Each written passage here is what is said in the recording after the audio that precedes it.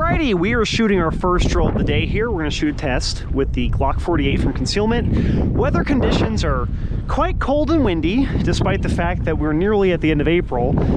We had a recent cold blast kind of come through here, a cold front, and it's about 40 degrees right now, but with that wind, it feels closer to probably 30. So we're going to shoot a little bit with the Glock here, and then we're going to be doing mostly revolver shooting for the rest of the day. So we'll see how we do. Let's get the shot timer on here. I'm going to be shooting the top B8 on the rightmost target there. So, woo!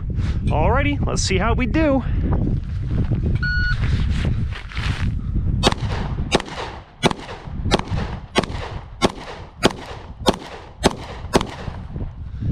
And we'll reload here.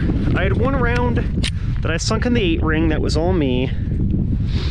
So kind of poor there. But shit happens. You know, let me reholster the firearm. I'm gonna re-index my spare magazine here. And tentatively, that's gonna be all the Glock shooting we do for the day. I like to shoot a drill cold with the carry gun that I'm generally carrying because it's just a good practice there. So we shot that in 7.93. Admittedly, my shot timer, I have it set to a random start, and that was on the that was certainly on the closer part of the delay.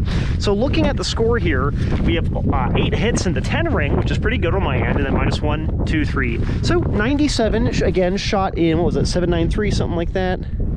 7.93, yeah. So I'll take it. Thank you for watching.